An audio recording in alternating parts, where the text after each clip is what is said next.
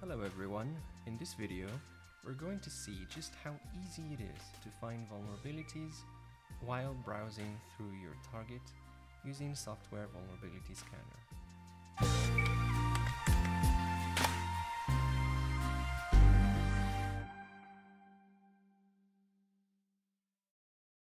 Welcome to the Hackerish YouTube channel, where you can find different content about ethical hacking. In this playlist, we're going through the Burp extensions by popularity, and now we are in Software Vulnerability Scanner. And you can see that this extension scans for vulnerabilities in detected software versions using vulnerabilities.com API. It has two main features. First, detecting vulnerable software by fingerprint, and it also matches the paths with a database to see if there is any exploit which can be used against that path. So let's install it. And you can see that right away we have a new tab called Software Vulnerability Scanner. I don't like to have a lot of tabs in my Burp, so what I'm going to do is just go to Extender, choose Extensions, and then remove some of the previous extensions that we worked with. I'm just going to leave ActiveScan++ for additional scan capabilities. I'm just going to deactivate Request Smuggler. We've seen that in previous videos. And Turbo Intruder. I think we need also to remove Joseph, JSON Web Token Attacker, just to get rid of some tabs here. All right. It seems that it does the job. And now if you go to the tab of Software Vulnerability Scanner extension, we can see the different rules that you get right away out of the box. And these are pulled from this endpoint, which is the API of vulnerabilities.com related to Burp rules. So it tries to detect using some regular expressions in this case. For example, if there is a _.js, we would detect this as an _.js software being used. If we find that there is a HTML code that corresponds to this regular expression in the HTML content, then it automatically detects that this is a Splunk instance. So let's see this in action. All right, this is WebGoat. If you don't know what this is, I'm using the OWASP Top 10 training box that you can find in the description box. You can practice with this lab along with the OWASP Top 10 training playlist, which contains the most famous web vulnerabilities if you are new to web hacking. Alright, when we refresh the page, the WebGoat instance is up again. And let me just go ahead and choose BurpSuite as my proxy. Again, everything is already explained in the OWASP Top 10 playlist. So let's just refresh the page. How the extension works is that when you go to the dashboard, and let me just choose target, sitemap, and then choose my WebGoat instance, you should see the issues in the issues panel, and whenever there is a new system being detected, it will show up here thanks to the Software Vulnerability Scanner. So let me go to maybe vulnerable components and then choose maybe a challenge and hit go, just to see if we can detect any vulnerable software.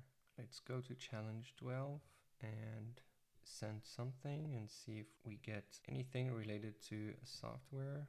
So as you can see, we don't have any special headers or content which hints what this website is running, although we already know that it's a Spring Boot instance. Let's test this extension against OWASP Juice Shop. So now if I go to dashboard,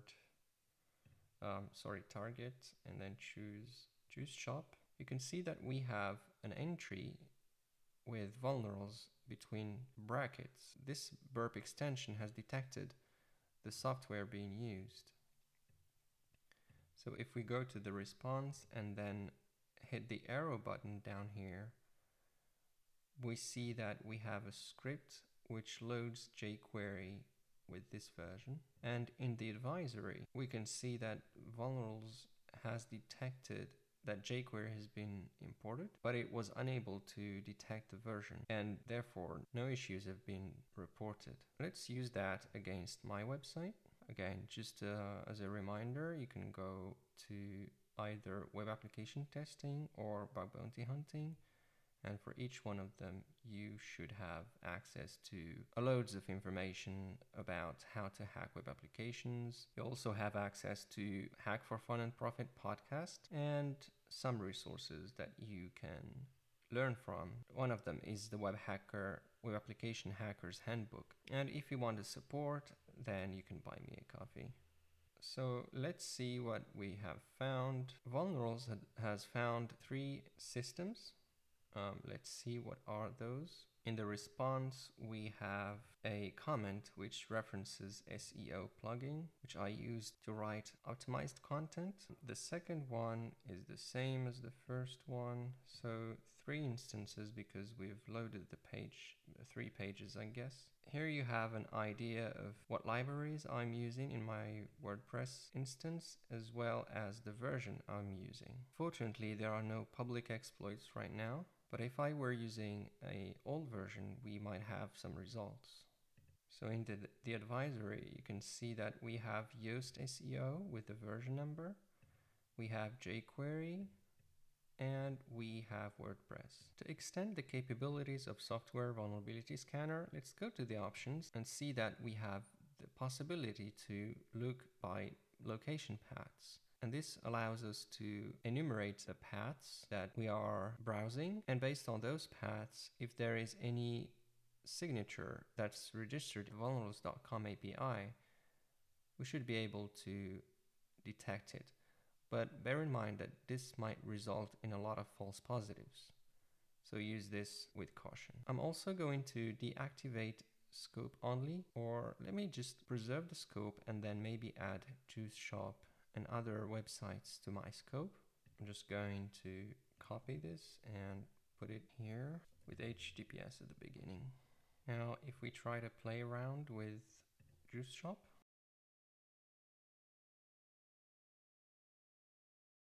we can see that we have a new entries with a red exclamation mark, meaning that there is a possible vulnerability in here.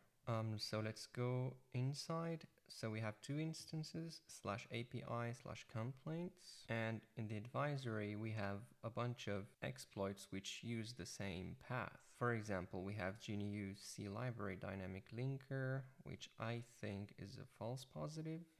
We have Australian education app, which also seems to be a false positive. So let's click on one of those and see what we have.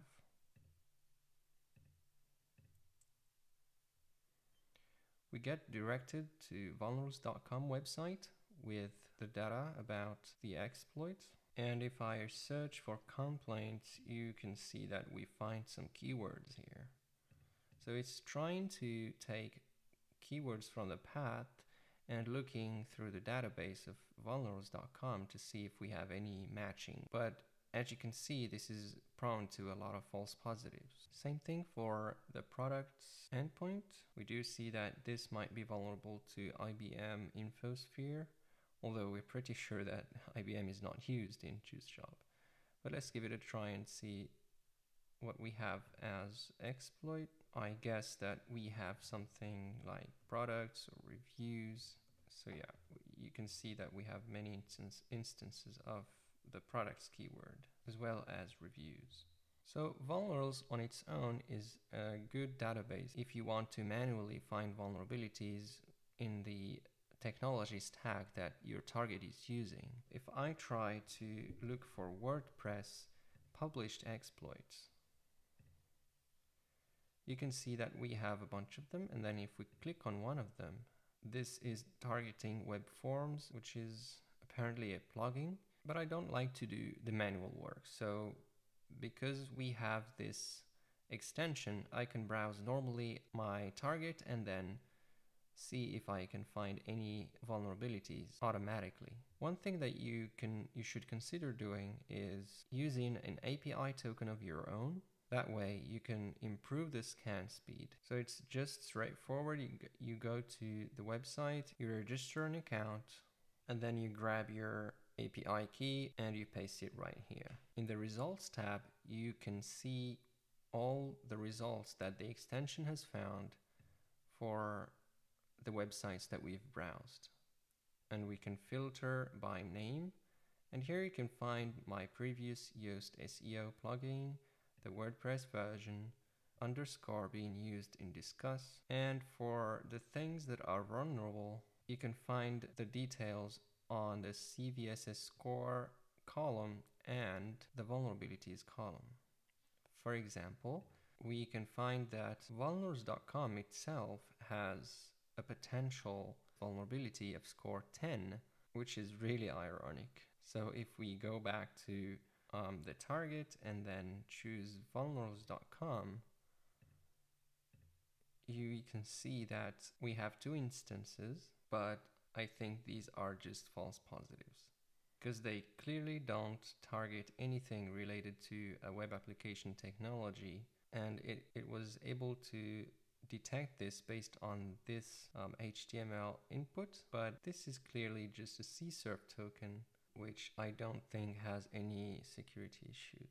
Same thing for the second entry. So maybe vulnerabilities.com API is trying to find the CSRF middleware token keyword.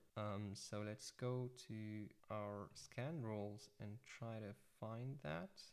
Actually, it would be better if I just copy this and paste it in the page and then look for that keyword. All right, so here we have a hit, but it includes a powered by Django, which I don't think this is the right rule that has been used to detect that technology, to generate that vulnerability. If we paste the CSRF token content, it doesn't show up. I don't know how this rule has been triggered to show us these entries. I think this extension has a lot of false positives, so it might take some time to go through the results and filter what works. I don't think this extension is going to help me in the day-to-day basis. I like the fact that it automatically tries to fetch vulnerable software, but at the same time, it has a lot of false positives, which I really don't like. I might use it once or twice if I want to really focus on finding vulnerable software, but I don't see myself using it day to day. What I use is Wappalyzer, which is an extension that gives me all the technology stack that a website is using. So in this case, vulnerabilities.com is using Python, reCAPTCHA, Django, etc. On the other hand, Juice Shop is using Angular in the front end, Heroku as a platform as a service, jQuery with the version. So using this extension, I'm able to get a glance at which technologies are being used for a particular web application, and from there I can orient my thinking and my strategy towards that particular set of technologies, which is really helpful. Let me know if you find any other use cases for the Software Vulnerability Scanner Burp extension. I would love to hear them, so just post that in the comment below. If you found this content helpful, make sure to like, comment, and subscribe to this channel so that you get updates whenever I publish a new video on ethical hacking and bug bounty hunting. If you're new to hacking and want to learn the basics, check out the free OWASP Top 10 theory and hands-on training on thehackerish.com and apply your knowledge on the lab which supports it. If you enjoy learning with videos, I invite you to watch the OWASP Top 10 YouTube playlist. However, I encourage you to first try to solve the lab exercises so that you don't spoil them. Don't forget that there are supporting blog posts for most of the videos you watch on this YouTube channel. I also encourage you to subscribe to the Friday newsletter on thehackerish.com to gain some new hacking knowledge at the end of the week. If you enjoy listening while doing other things at the same time, check out the Hack for Fun and Profit podcast, link in the description box. Until next time, stay curious, keep learning, and go find some bugs.